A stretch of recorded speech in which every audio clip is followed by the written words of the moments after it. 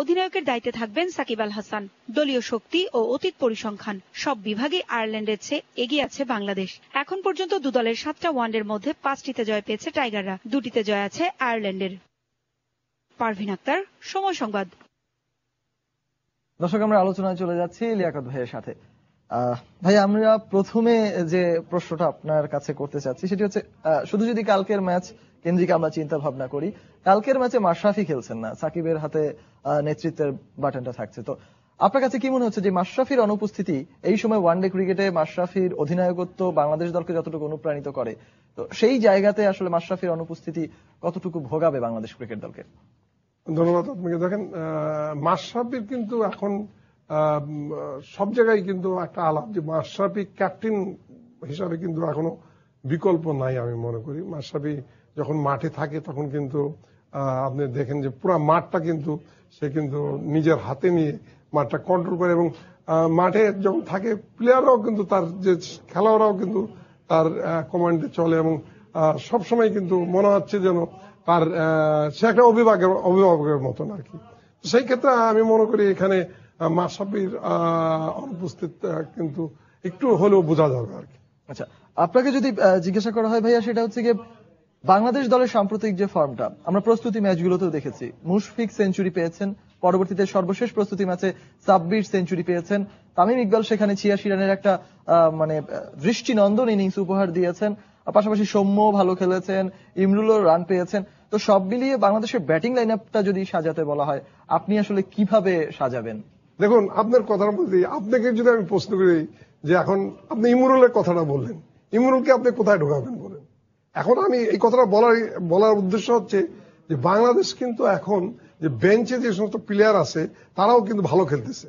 আপনার নাসিরের কথা আমি পরে আসতেছি, খালি আপনি আমাকে যখন বললেন যে ব্যাটিং লাইনটা কিভাবে সাজাবেন, ব্যাটিং লাইন কিন্তু সাজানো আছে। এখন আপনি ইমরুলও কিন্তু ভালো খেলতেছে। এখন কি ইমরুলকে যদি নেওয়া হয় তাহলে মাহমুদুল্লাহকে ড্রপ করতে, অথবা সাব্বিরকে ড্রপ করতে, অথবা মুস্তাফিজকে ড্রপ করে, একজন কিন্তু ড্রপ করে ইমরুলকে নিতে হবে। কারণ এই ক্ষেত্রে এখন কিন্তু আমার মনে হয় কি যে কি বলে সিলেক্টরও কিন্তু একটা ভালো পজিশন আছে, তারাও কিন্তু মানে প্লেয়ারদের জন্য আহাকার নাই। এখন তাদেরকে কিন্তু এখন প্রবলেমটা কোথায় দাঁড়াচ্ছে, কাকে দিয়ে খেলাবে।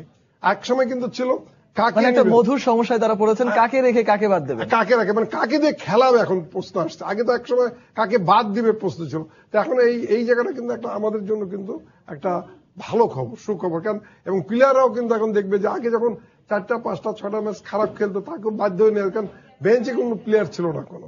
এখন কিন্তু 1টা 2টা ম্যাচ খারাপ খেললেই কিন্তু আরেকটা প্লেয়ার ঢুকে। আপনি দেখেন ইমরুলের কিন্তু শ্রীলঙ্কা ট্যুরটা দেখেন, শ্রীলঙ্কায় যে একটা ম্যাচ খেললো যে ওয়ানডে, আপনি দেখেন একদম মনে হচ্ছে যেন সে মানে অন্য মানে শারীরিক ভাষাটা অনেকটা শারীরিক ভাষা। তাই সেই ক্ষেত্রে আপনি এখন বলেন যে তার সম্মুখে বাদ দিয়ে দেয়, সেখানেও আপনি পারবেন না।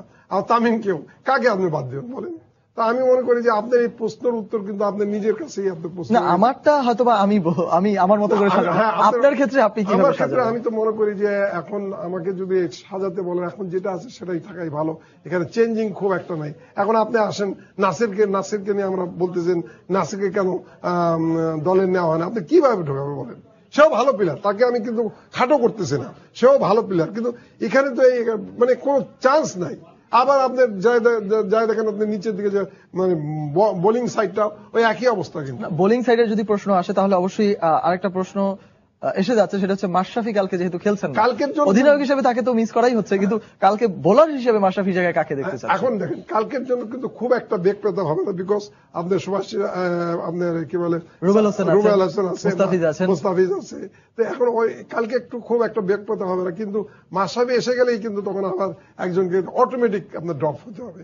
সেক্ষেত্রে হয়তো রুবেল, যদি 3জন পেস বোলার নাই সেক্ষেত্রে রুবেল, মুস্তাফিজ এবং মাশরাফি খেলবে আর কি। এটা মোটামুটি আমাকে যদি আপনি প্রশ্ন করেন আমি এটা উত্তর দেবো আর কি। আচ্ছা লিয়াকত ভাই, আমরা কিন্তু এই টুর্নামেন্টের আগে ঘুরে ফিরে আমাদের আজকের যে ম্যাচের প্রিভিউ প্রতিবেদনটি দেখলাম, সেখানেও কিন্তু একটি বিষয় স্পষ্ট রূপে প্রতিমান হয়েছে, সেটি হচ্ছে র্যাঙ্কিং এর বিষয়টি।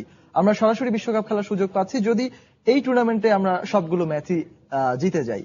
এই ব্যাপারটি বাংলাদেশের ক্রিকেটের জন্য কতটুকু আশাব্যঞ্জক বলে আপনি মনে করেন?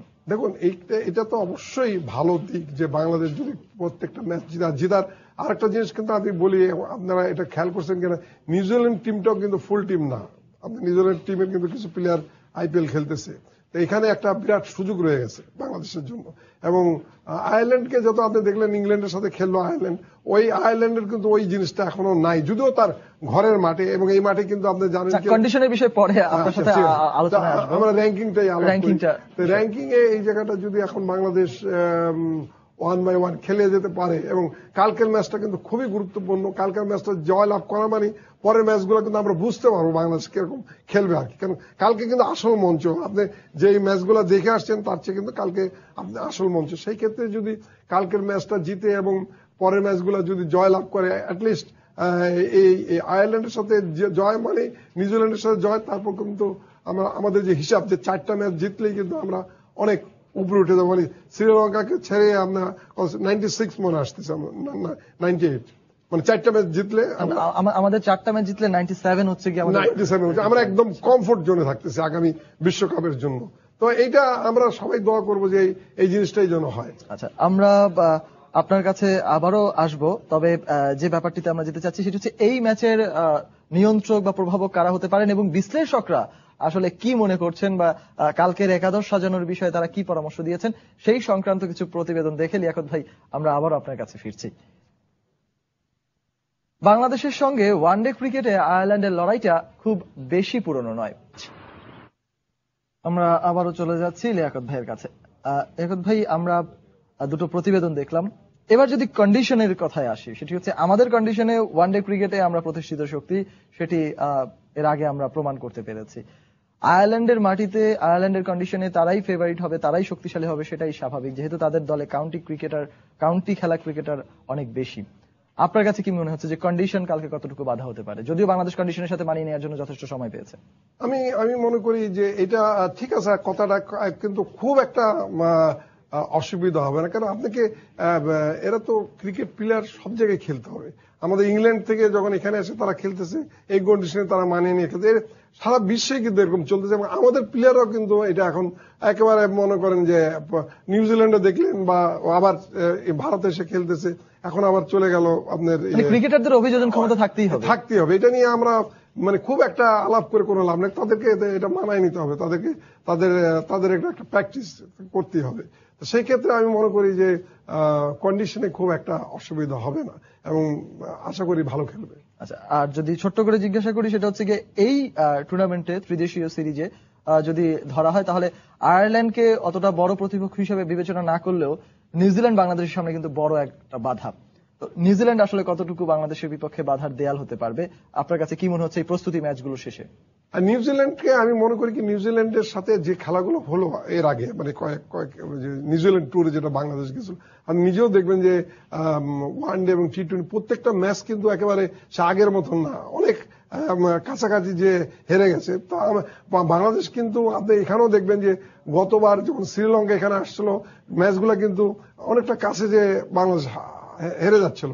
তো সেই ক্ষেত্রে কিন্তু এখন বাংলাদেশ জয় পাচ্ছে বিভিন্ন দেশের সাথে।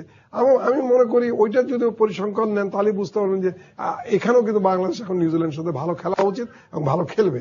মানে ওই পরিসংখ্যান দেখলেই যে নিউজিল্যান্ডের সাথে যে 3টা ম্যাচ বা যে টি-20 বা ওয়ানডে গুলো হয়েছে ওগুলা দেখলেই আপনি বুঝতে পারবেন যে বাংলাদেশ কিন্তু ওখানে খুব একটা খারাপ খেলে নেই, ভালো খেলে হেরে গেছে। তো এই ক্ষেত্রে আমার মনে হয় সেইটাই এখানে একটা প্রকাশ ঘটবে যে আমি মনে করি যেখানে বাংলাদেশ ভালো খেলবে। লিয়াকত ভাই, একবারে শেষ পর্যায়ে চলে এসেছি আমরা আলোচনা। ছোট্ট করে এক কথায় যদি জানতে চাওয়া হয়, মাল্টিপল চয়েসের মতন, যে এই ত্রিদেশীয় সিরিজে বাংলাদেশের সম্ভাবনা আপনি কতটুকু দেখছেন? শিরোপা জিতবে নাকি আসলে অন্য কোনো কিছু ঘটলেও ঘটতে পারে? না, আমি একেবারে মানে অনেকে বলে যে বাংলাদেশ বাইরে ভালো খেলে না, বা আমি অনেক আগাগোড়া থেকে এটা কিন্তু অনেক ইয়েতেও বলছি যে বাংলাদেশ সবসময় বাইরে কিন্তু ভালো খেলে। আপনি যদি আমাদের পরিসংখ্যান গুলা দেখেন, পাকিস্তানের সাথে প্রথম জয় ইংল্যান্ডের সাথেও কিন্তু ইংল্যান্ডে জয় হয়েছে, আপনার অস্ট্রেলিয়ার সাথেও কিন্তু বিদেশেই জয় হয়েছে।